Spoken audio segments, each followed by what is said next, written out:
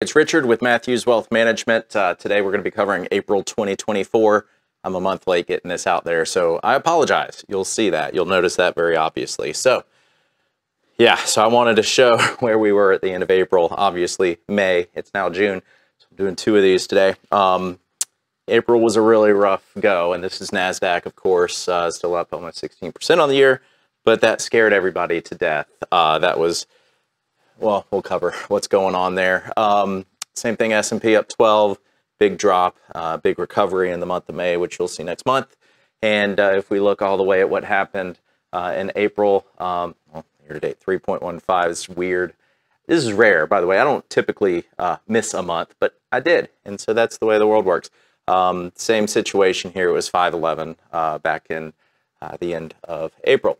So let's talk about those April numbers because they were really, really, really rough. You can see every single equity was down pretty substantially for the month, and look what it did to the year-to-date. You had large growth at 3.7% for the year after they had been just crushing it. Core is by far the best at 8.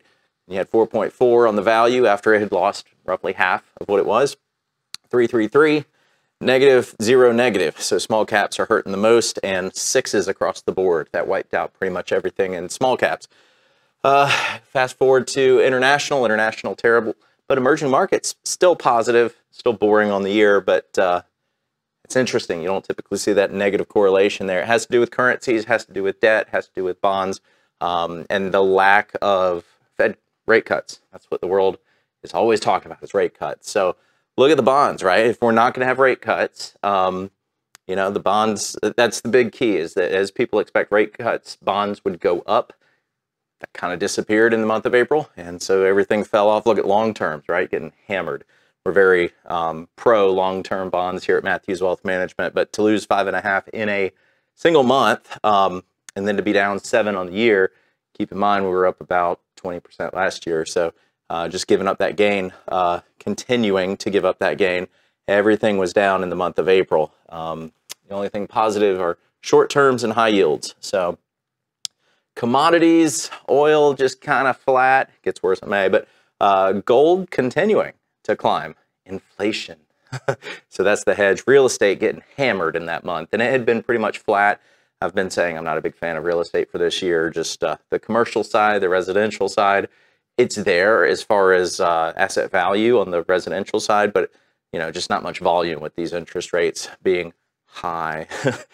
Bitcoin, it's just volatile. It bounces back in the month of May, but lose 13% in a month is really rough.